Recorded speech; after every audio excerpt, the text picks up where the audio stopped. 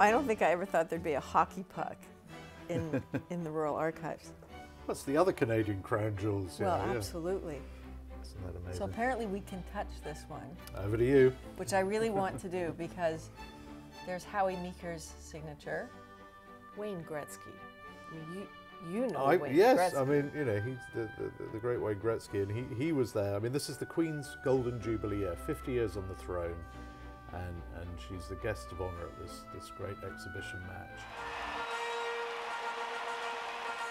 She's not just on the pitch, as we would say in the UK, she's on the ice. And I think that was quite an issue in itself, getting the Queen on the ice. And there was this great moment where she came out onto the ice and she, you say drop the puck, place the puck, drop the puck. And I mean, that was a moment where ice hockey is not a big thing in Britain, but that picture was all over British press the next day, and I've no doubt it was over all the papers in Canada as well. It was front page of every paper.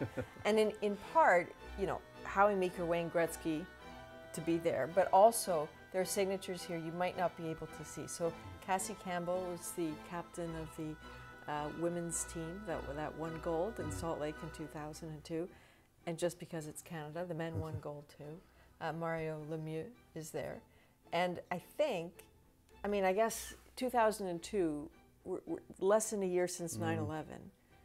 How big a deal would it have been for someone to say, we know it's a scary time in the world, but we would like to put the Queen in the middle of the ice, an arena of 18,000 people to drop a puck? Like, how would that conversation have gone?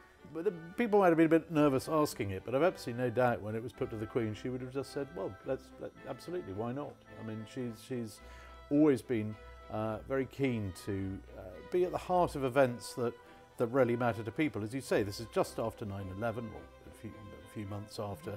This particular moment, after a year of tragedy, but followed by this great triumph in Salt Lake Olympics. I mean, it's one of those moments where, without saying a word, the monarch can just bring together and capture the spirit of the moment very powerfully, more powerfully than words can.